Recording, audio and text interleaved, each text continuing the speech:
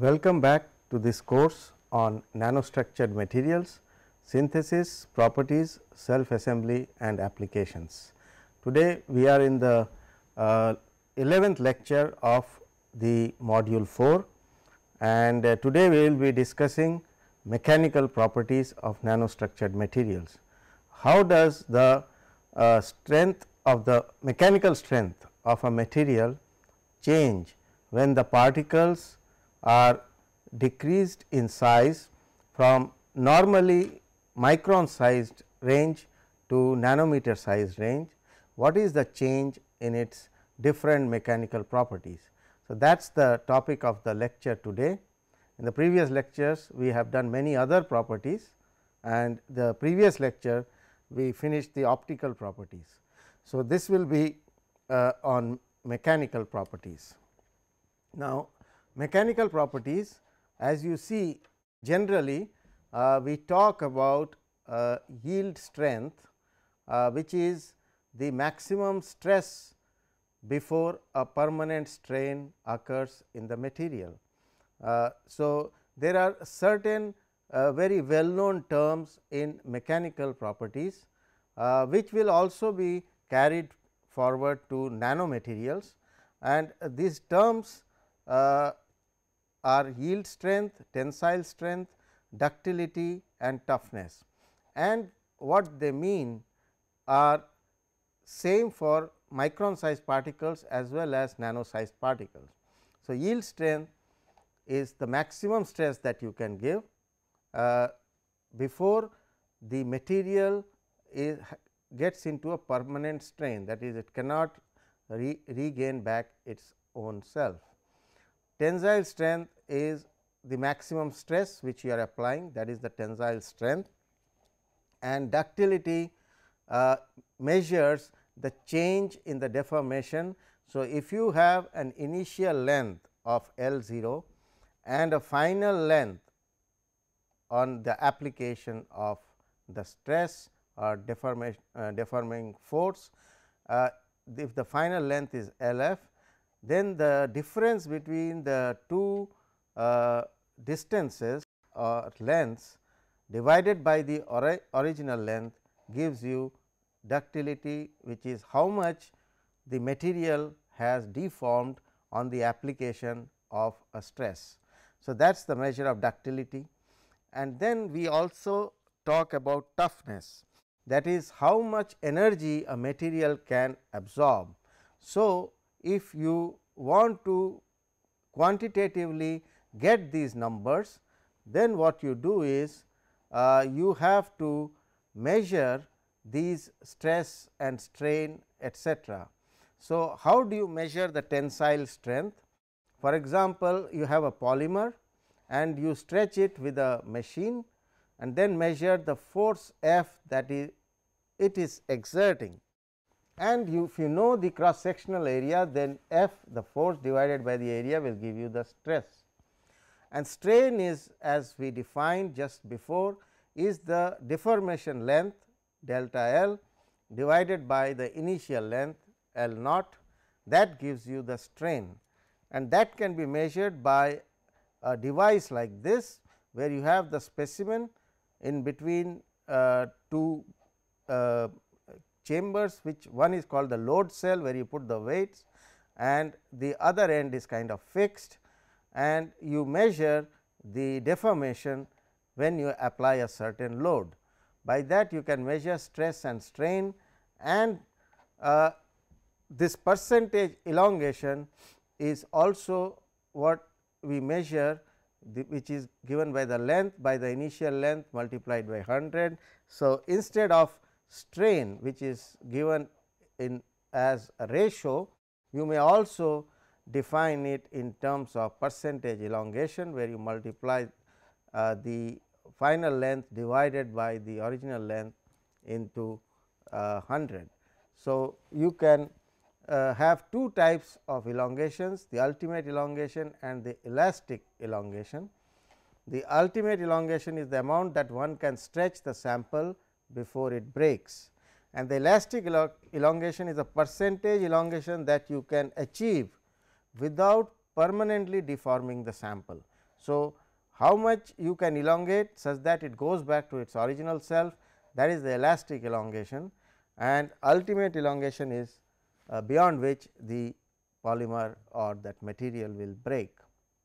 So, in many cases these are called elastomers, where it is able to stretch for a very long distance and still can come back. So, it has a very high elastic elongation, can be around 500 to 1000% elongation, and then return to their original lengths. Now, normally we plot for any elastic deformation, you plot the stress versus strain, and since it is elastic, it is normally linear. So, there will be a straight line between the stress and the strain, and the slope of this stress strain plot will give you the modulus, and this is given by Hooke's law, that this linear portion, which is called the elastic deformation, follows Hooke's law, where the stress is proportional to strain, and this constant of proportionality is called the Young's modulus, and that has these units of pascals. And from here you can also measure what is called the stiffness of the material, and if it bends beyond a particular stress, if you keep on increasing the stress and strain and you lose the linearity, then you go into what is called the nonlinear region, and that is not defined by Hooke's law. Only the linear part of the stress strain curve is defined by the Hooke's law, and that part is called the elastic deformation. Now, in the tensile test curve, you can get a maximum elasticity is what you get in the linear portion, and then the curve becomes nonlinear. So, this point here is the region where you have the elastic deformation. So, this axis, the x axis, plots the strain, and till this value of strain you have an elastic deformation, where the yield strength, the stress is directly proportional to the strain, and this point is called the yield strength, because beyond this it is no more linear, and the maximum stress that is achieved before the stress again tends to go back is this value of the maximum stress is called the tensile strength, and beyond a certain point it breaks, and so that point is called the fracture point. So, this is different regions of the tensile test curve denotes the mechanical properties of a material. So, what is the region of elastic deformation? If the region is large, for example, if you have a linear plot till this value, then the strain is linear up till this. So, depending on your linearity, you have the elastic deformation, and that you can extend depending on the type of material you have. Beyond the elastic part, where it becomes nonlinear, is called the plastic deformation. So, the strain can be elastic or plastic, and that depends on whether you are in the linear zone or in the nonlinear zone in the tensile test curve. So, this is a typical tensile test curve or a strain stress curve for a material. Now, when we say about hardness, so mechanical properties many times refers to hardness or strength. What do you mean by hardness? It is the resistance to plastic deformation. That means, how much stress, how much strain can it take before it becomes nonlinear. So, that is called the hard material. That means, it will remain it shows resistance to plastic deformation.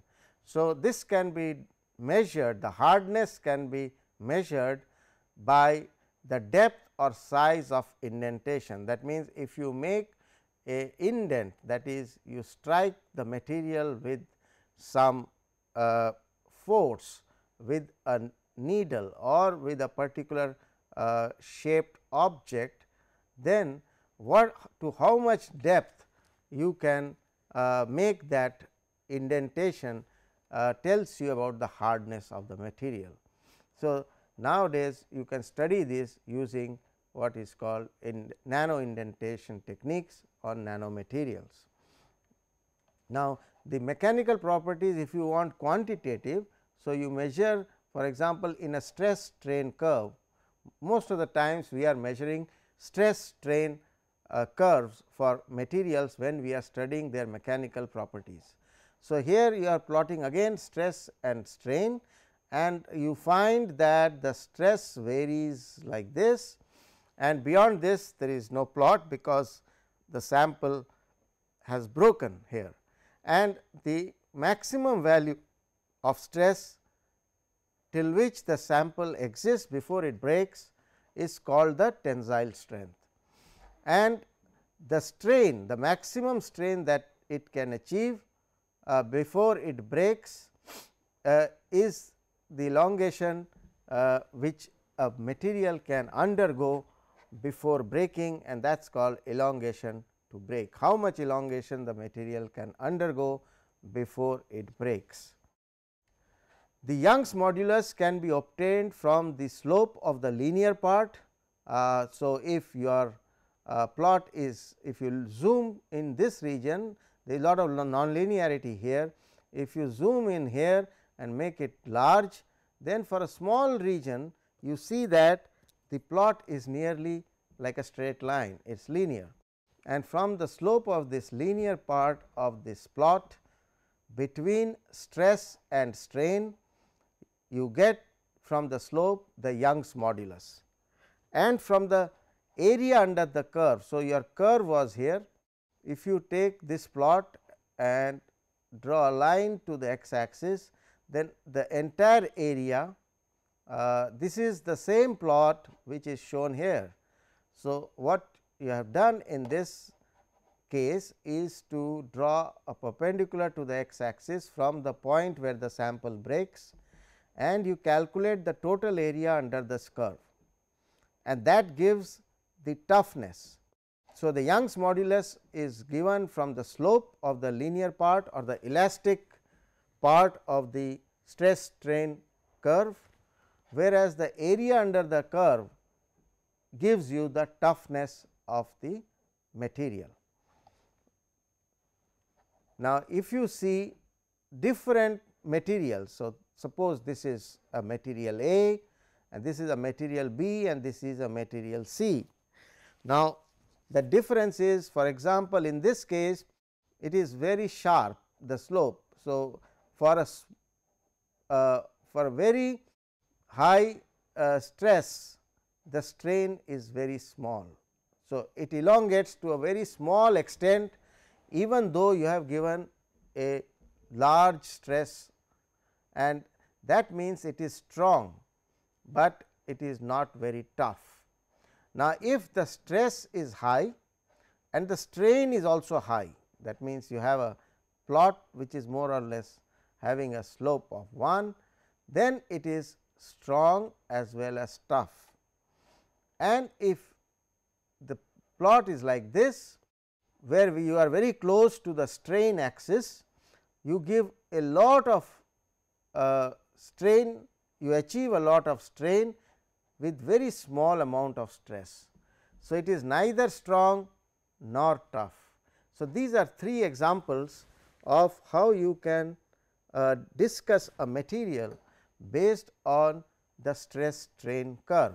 All the three materials are elastic because they have a linear plot between stress and strain, but the slopes are different and the slopes indicate whether it is strong or tough or not tough, etc.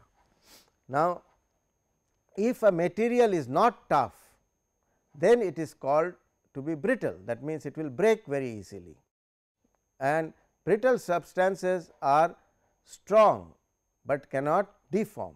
So, it can be strong, but not tough means it is brittle. So, typically a brittle material will have a plot like this, which is strong, but not tough. And for example, polystyrene is brittle, whereas high impact polystyrene, which is called HIPS, is a blend of polystyrene and polybutadiene. There are two polymers, it is a blend of two polymers, and that is more tough. So, when you take only polystyrene, the plot will look like this. So, it will be strong, but not tough. When you mix polystyrene with a rubbery material, which is called polybutadiene, then the material becomes strong as well as tough, and in general we say that the material has been rubber toughened, because this gives us polybutadiene, addition of polybutadiene gives us a feeling as if we are adding a rubber to the other material, because its nature is a little like a rubber. Now, other stress strain curves for plastics, you can see different types of stress strain curves. Y axis is in all these cases is stress, the x axis in all these cases is strain, but you have different shapes. So, you have a linear region and then there is a non-linear region like this. So, this is soft and weak material, because for reasonable stress there is a reasonable strain. In this case it is hard, because for very high stress you have a small strain, okay. And so, this is a hard and brittle material. Now, this will be a soft and tough material, because it does not fracture or break until a long elongation, or the material can be elongated to a large extent. The strain can be very large before it breaks, whereas here the strain is not very large before it breaks. So, this is a weak material, this is a tough material, because the strain can take very high values compared to this material. And this D, case D is hard as well as strong based on these plots, and the point hard and tough is seen in the plot E, where you have a elastic limit, like you have an elastic limit here, and then you have an elongation. That means, without increasing the stress, the material is elongating. So, this is elongating till a value. So, the maximum elongation or the strain is till this value, and then it breaks. So, this value of strain is much larger in E compared to D, and so this is hard. Because of this it is hard, and because of this large strain it is tough. So, here it is hard because of this slope, but it is not tough, it is strong because the elongation or the strain value is much smaller in this case compared to this case. Here the strain is much larger. So, the material can be extended much larger, you can pull the material to a large extent before it breaks. So, this is a hard and tough material. Now, to look at some numbers of the mechanical properties of materials.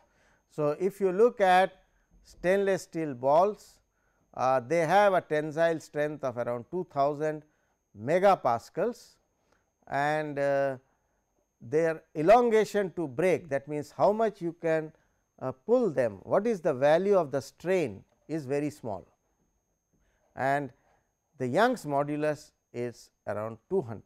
So, these are stainless steel balls, that means, you cannot elongate stainless steel balls very easily, the elongation is very small, although their strength is very high and their Young's modulus is also quite high.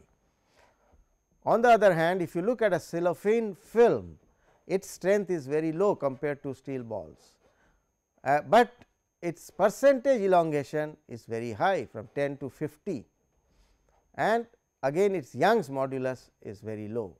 So, it is around 3.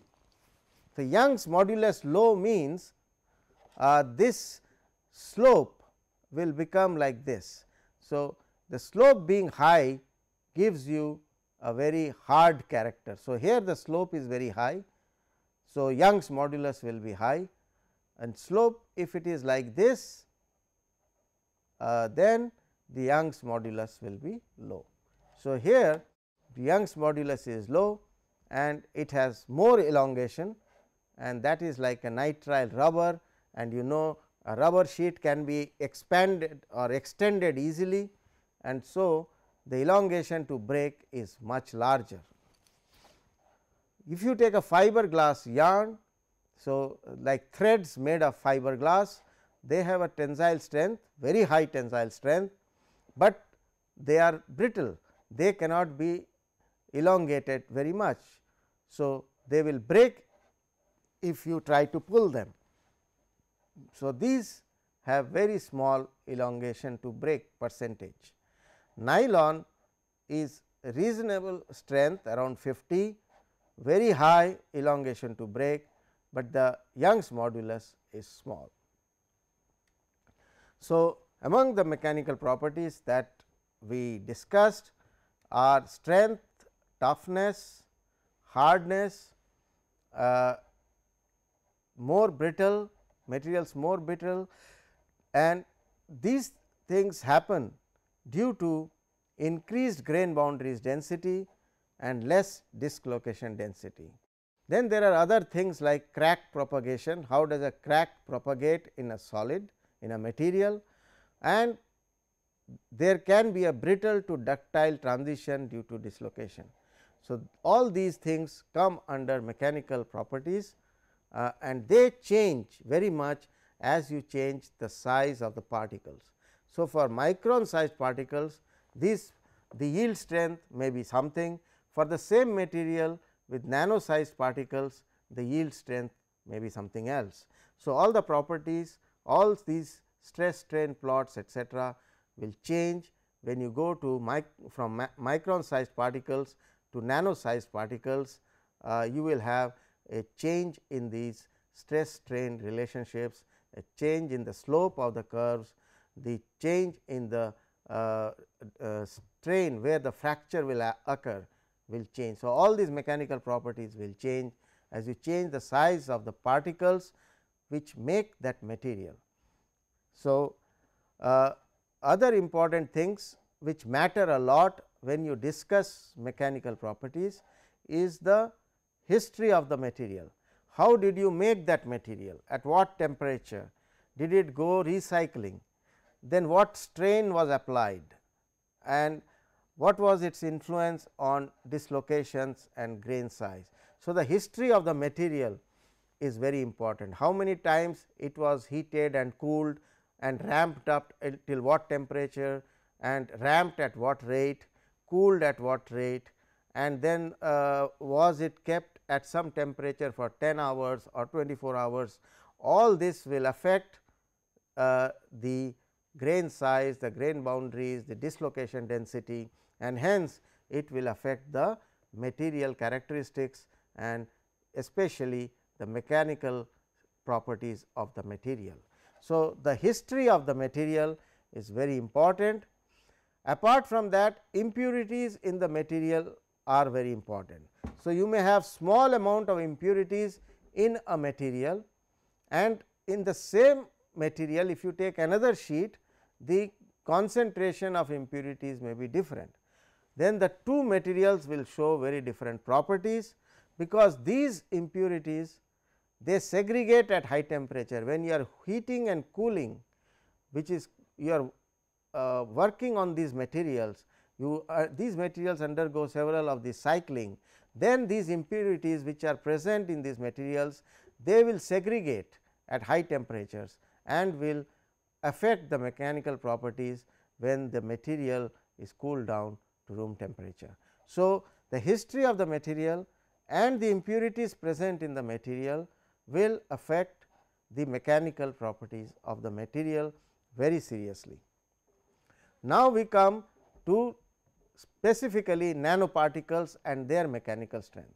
So, conventional materials, as we have been discussing, show mechanical properties, and those mechanical properties depend on their grain size, which are normally in the micron size range. So, in nanoparticles, because the size of the particle is small, hence you will have much more grain boundaries. That means, there will be many more interfaces between small particles. If you have large particles, the number of interfaces will be small. If you have small particles like nanoparticles, it will increase the number of grain boundaries, and that will have an influence on the mechanical properties. It will increase the hardness, it will increase the yield strength, the elastic modulus and the toughness. All these effects are basically due to the fact that you have increased the grain boundaries when you have decreased the size of the particles. Both of them have the same particles.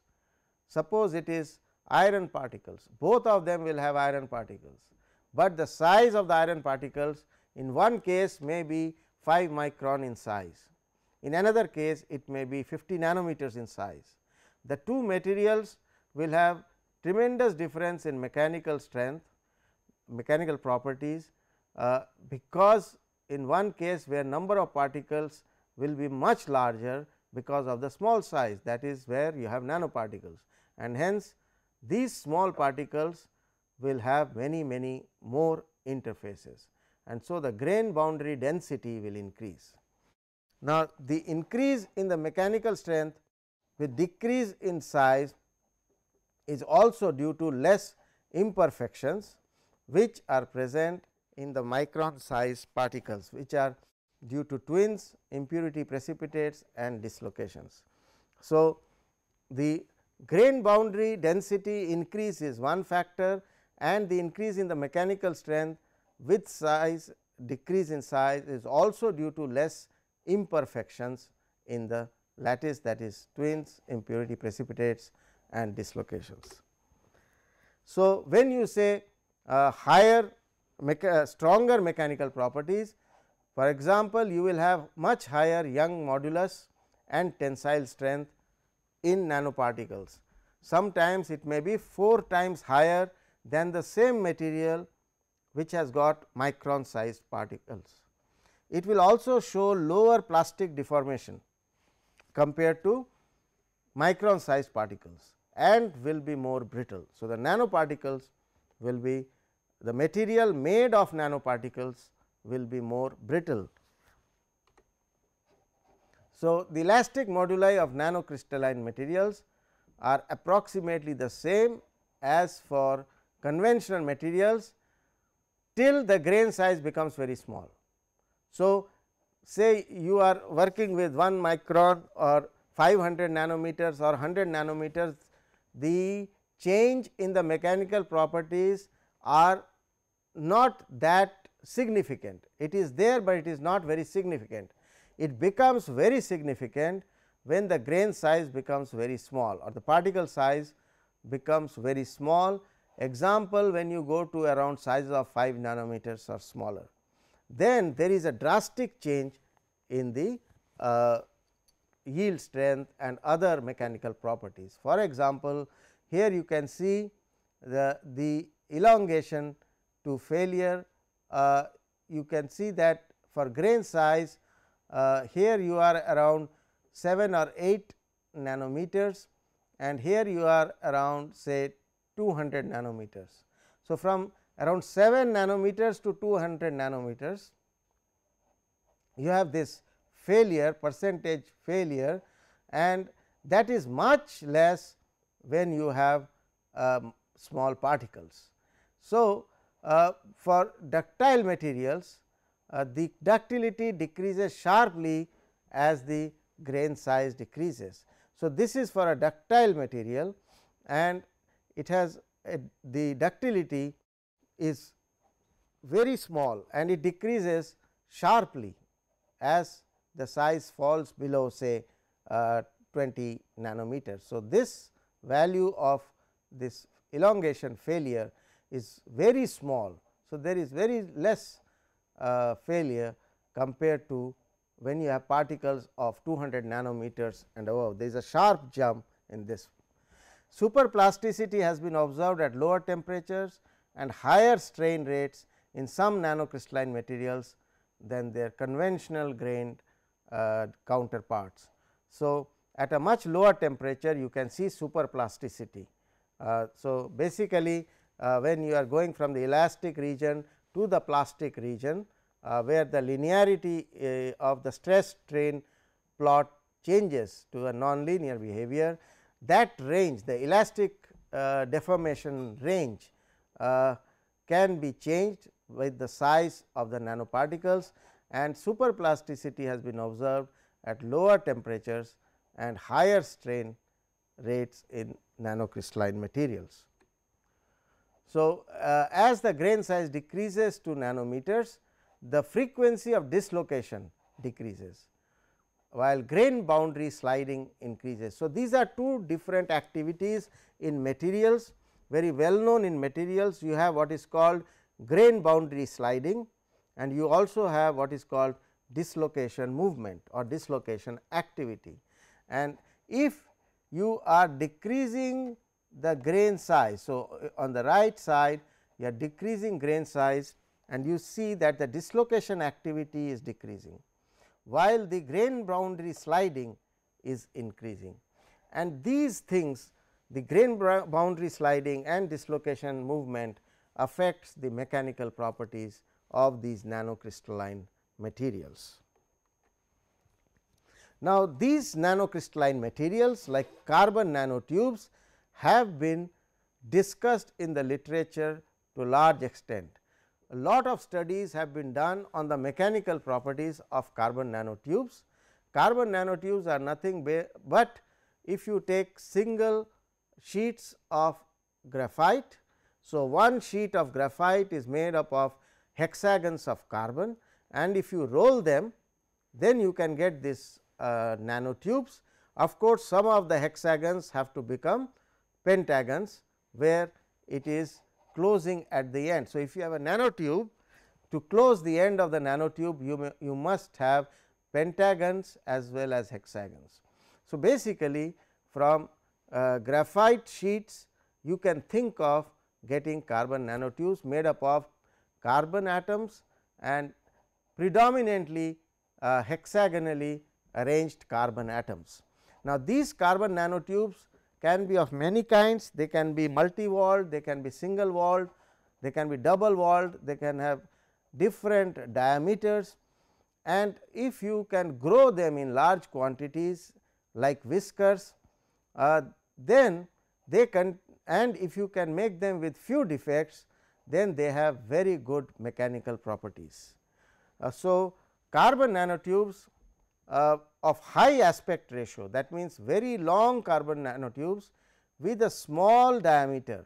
So, the aspect ratio is the ratio of the length of the tube divided by the diameter, and if you have a high aspect ratio, then those type of nanotubes are excellent for mechanical properties. They have very good mechanical properties, and carbon nanotubes are among the most well known nanomaterials which are being used for mechanical strength additives in many different materials. And this key thing, the secret is the carbon carbon bond. The carbon carbon bond between carbons, all of them are carbon atoms, and each carbon is bonded to the other carbon using what is called sp2 bond, sp2 hybridized bond. That means, one s orbital and two p orbitals hybridized to form sp2 linkages, and these are strong bonds, covalent bonds, and that gives you the strength of this material. Now, if you compare the Young's modulus, you can tell something about the strength of the material. So, if you see rubber, it has a Young's modulus of 0.1 gigapascals, whereas if you take aluminum metal and look at its Young's modulus, it is around 70 gigapascals. Take something like carbon nanotube, that is 1000 gigapascals. So, it is very strong carbon nanotube compared to even iron. So, all of people work with iron, you have iron girders and iron bars, etc. You can see carbon nanotubes are much stronger than even iron.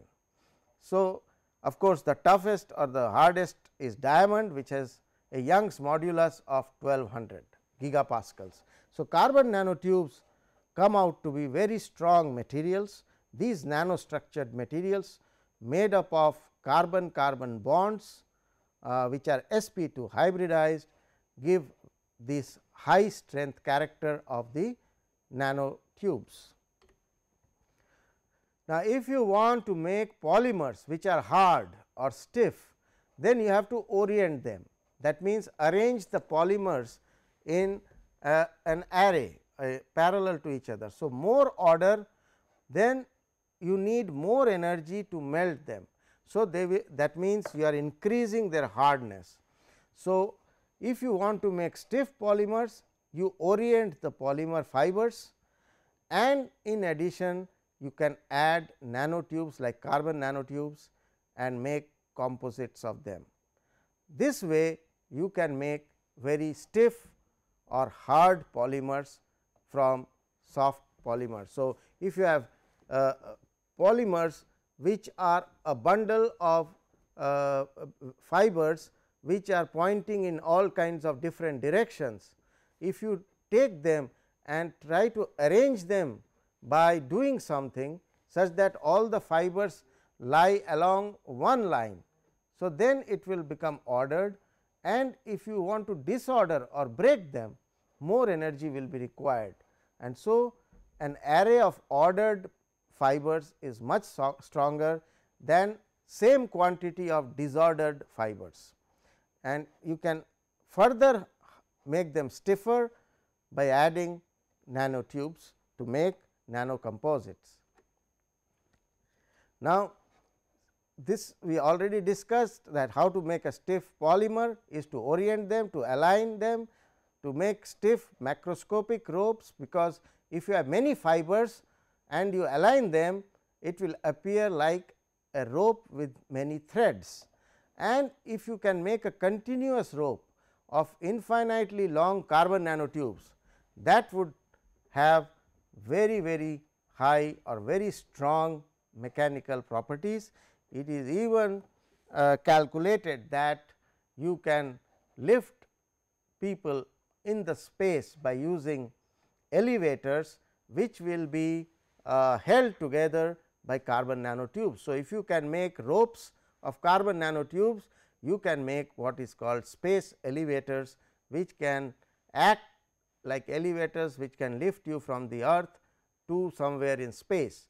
Of course, this is a prediction, and based on the mechanical properties that you can get for identical diameter of steel wires, if you compare them with carbon nanotubes which are aligned, then the carbon nanotube ropes will be much stronger than steel ropes or iron ropes.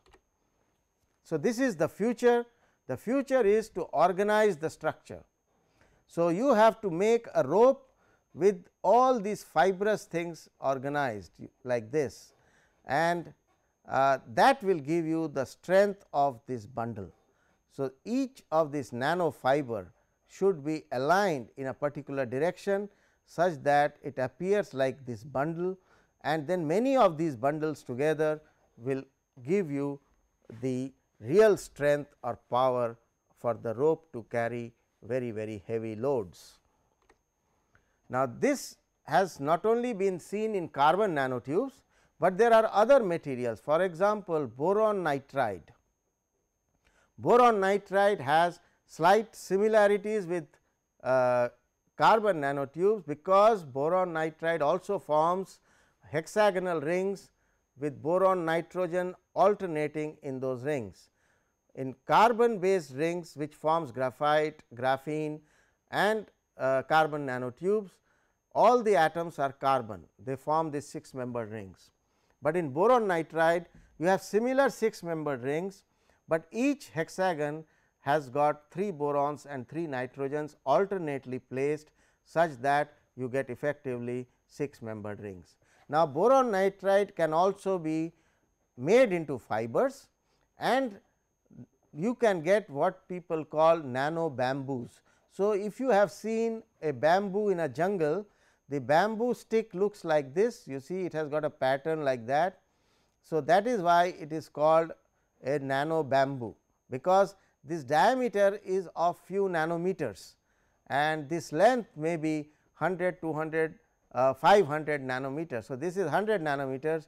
So, this may be 500, 600 nanometers, and this diameter may be something like 5 to 10 nanometers. So, this is called a nano bamboo, and this is boron nitride based nano bamboo. So, together you can call it BNNB. So, BNNB means boron nitride nano bamboo. It deforms elastically until yield starts to take place at 3.5%. So, if you look at the stress versus strain, so you are increasing the stress, the pressure, the force per unit area if you are giving, then you are increasing the strain. So, stress by strain till you come to a point, you can see here it is no more linear. So, here you start what is called the yield point, this is the yield point, and then it goes little bit further without any further stress. So, without any other further force, increase in force, there is elongation. So, there is a strain, and that point is called yield point, and then after this point it breaks. So, it is called fracture point. Okay. So, the BNNB deforms elastically, up till this point it is changing elastically or linearly until at 3.5% strain it fractures. So, you can see the final fracture is at 3.5, you have the yielding, the yield point is at 3.5 and the fracture is at 4.1%. The fracture strength is 8 GPa, and Young's modulus can be calculated from the slope. Stress by strain will give you Young's modulus, and the value is 225 gigapascals. Now, what are the applications? There are many applications, because we are talking about mechanical properties. So, mechanical properties wherever you need to give strength. So, you can use them either for medical implants or in aerospace or in automobiles, all kinds of materials you can apply. So, in medical implants, for example, if you need to change a bone, so somebody's bone needs to be replaced, you can use these high strength nano composite materials as bones or implants. You can also use these nano composites which are having high strength, which are strong and which are long lasting. That means, they do not get corroded easily by moisture or oxygen. So, they can stay in the open environment for a long time, rain, dust, etc., variation in temperature does not affect them. Then those materials are called long lasting materials, and such materials are required for aerospace, automotives and electronics. Depending on the application, you have to choose the material. For example, for biomedical implant, you cannot choose any material, the material you put inside the body has to be biocompatible. So, the material which you are using to make an artificial bone has to be biocompatible, it otherwise the body will reject it. So, the tissue, when you put a artificial bone at the place where the original bone was, the tissues around it will grow. If it does not like this material, then the tissue growth will not take place and the bone will never become part of the body. So, depending on the application, you have to choose a material. So, there are some materials, few materials only which are biocompatible, and those materials only you can use them in bone implants or as teeth or as plates in the body. But for automotives and aerospace, you have other critical properties like temperature, weather, etc., which are very important. So, you can make many nano composites based on the applications by taking together both nanocrystalline material and micron sized material. So, many times you marry two properties, one coming from the nanocrystalline material, one coming from the bulk material. Bulk material means anything which has got micron sized particles. Normal, most of the materials have micron sized particles, say around 500 nanometers is 0.5 micron. So, anything which is 0.5 micron, 1 micron, 2 micron, 5 micron, these are all bulk materials have this kind of size of particles. And if you want to make a nano composite, you make a composite of this bulk material and add some nanoparticles to it, which are the nanoparticles themselves may be of the size of 20 nanometers, preferably below 100 nanometers. They can be anywhere between 5 to 100 nanometers, and then you mix with the micron sized particles to make a cheap and viable alternative. If you use entirely nanomaterial, then the cost will become very high, because to generate or produce nanomaterials for making a thigh bone, you need lot of nanomaterials.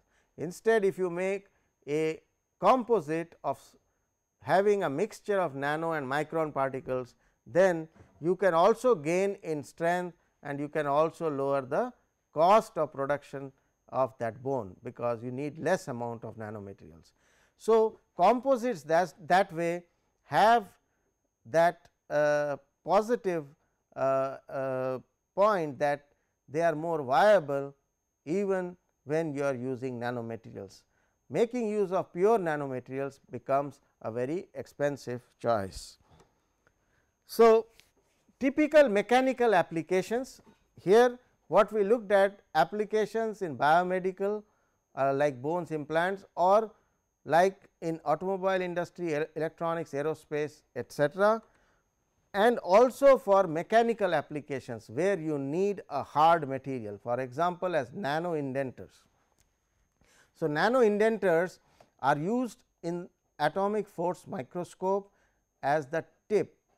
So, if you have a AFM tip, so this is a cantilever, and in the atomic force microscope you have a cantilever which has a tip, and this material which forms the tip has to be very hard, because it strikes the surface which you are trying to study. So, when it strikes, if this cantilever tip is not hard, then it will break. So, you need very tough cantilever tips to act as nano indenters and to be used in atomic force microscopy.